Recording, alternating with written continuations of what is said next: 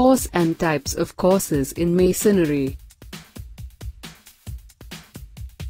A course is a continuous horizontal layer formed by arranging bricks or stones which are bonded with mortar in a masonry structure. Let us now see the different types of courses used in masonry. Stretcher course. It is a type of course where bricks or stones are arranged such that longest side, that is stretcher face, is placed parallel to the face of the particular work. Header course. It is a type of course where bricks or stones are arranged such that the headers are placed to face of the particular work.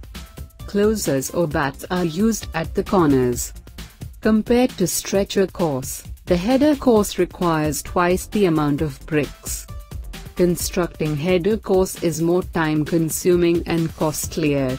Rowlock course. It is a type of course where the bricks are placed such that the long narrow sides are top and bottom.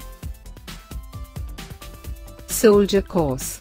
It is a type of course where the bricks are constructed with the narrow face, that is soldier's side, is placed in rows. Sailor course. It is the rare type of course where bricks are placed in such a way that long thick face is on the front side. Shiner course. It is the rare type of course where bricks are placed as the long thin sides are at top and bottom. Press like button and share the video. Finally, don't forget to subscribe our channel.